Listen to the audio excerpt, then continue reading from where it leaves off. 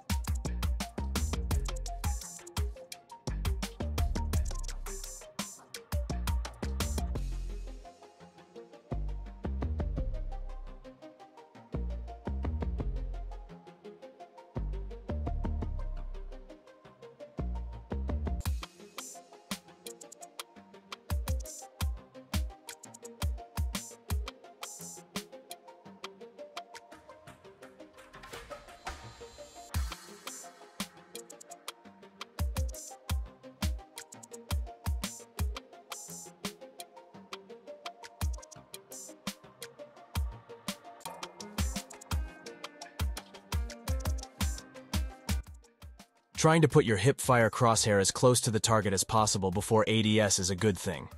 Everyone should do this. Although these locks are suspicious in their own right, doing this is not the true problem. This is what happens when the user is unable, for any reason, to get the hip-fire crosshair as close to the target as possible before ADS.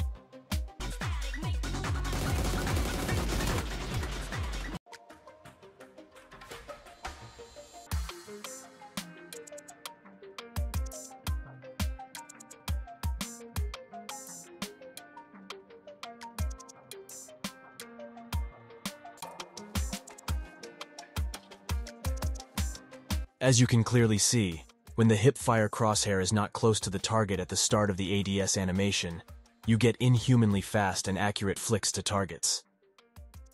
Now let's look at some other examples where aim lock attaches to the wrong target. This clip clearly shows the user moving his scope to shoot at the player to the left. Unexpectedly, mid-scope animation, a player appears from behind the plane on the right and messes up the aim assist. It is lightly fast and hard to catch unless you slow it down.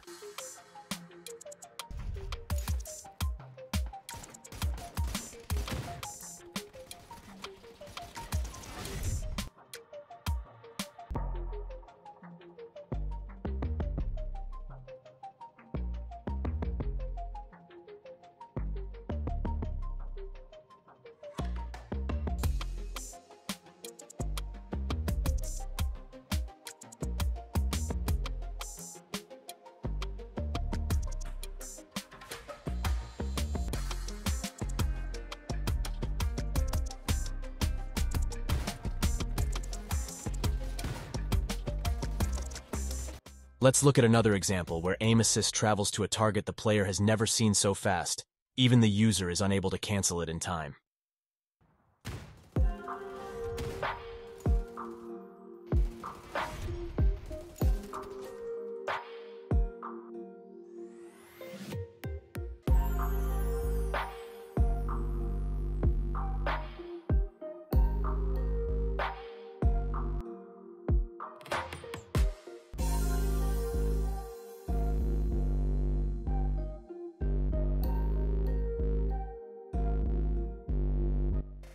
In the next clip, aim assist seems confused as to what target to select.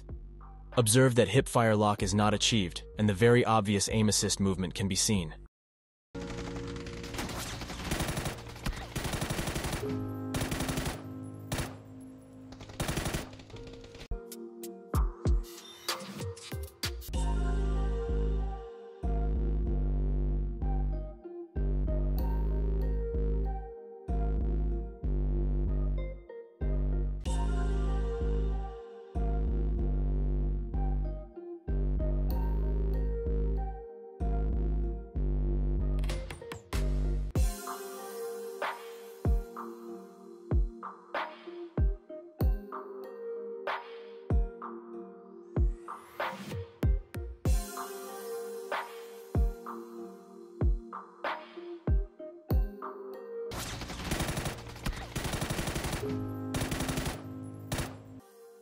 Next, let's just look at some impressive plays.